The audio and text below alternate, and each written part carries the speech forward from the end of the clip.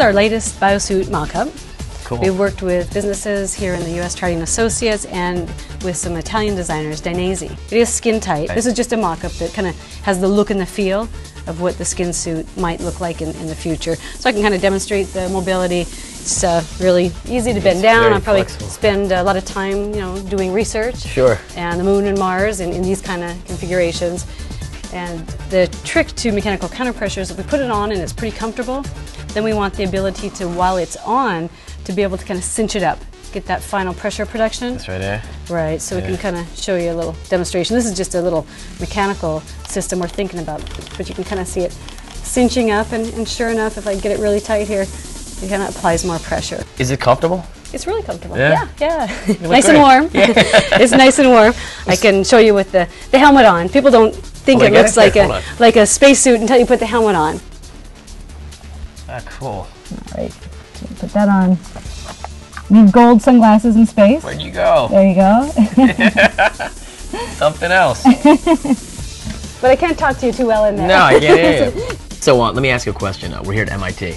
So how do you pursue NASA research? All of this kind of advanced spacesuit work, the BIOSUIT project, has been funded by the NASA Institute for Advanced Concepts. Okay. Their motto is, think of really great, crazy ideas for the future, to really have some revolutionary concepts or technology.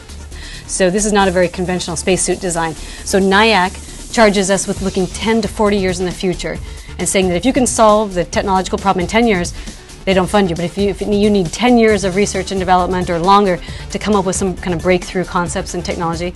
So we've been really fortunate to receive phase 1, 2, and 3 NIAC funding, as well as NASA has also pitched in. So our passion is spaceflight and human spaceflight. So all the students that work here with myself and other faculty members were sponsored by NASA research in part.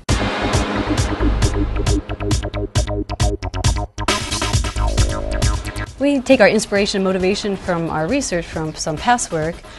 For example, Dr. Paul Webb in the late 60s, early 70s came up with the space activity suit. That was the very first attempt at mechanical counterpressure or having a skin-tight suit. So I think he had a great idea, maybe just 30 years or so before its time.